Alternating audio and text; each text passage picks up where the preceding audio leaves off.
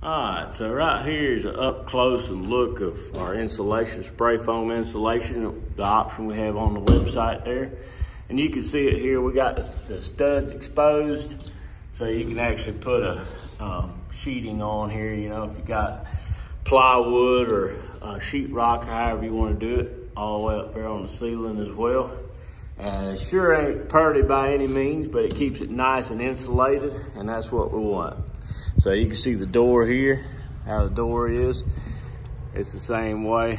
Of course, we got our door rods here, but it's all insulated, keeps it nice and warm or cool. So there you go. That's a inside look at the spray foam insulation, up close and personal. So until next time, this is Joe Lester with Outdoor Sheds. May the good Lord bless you.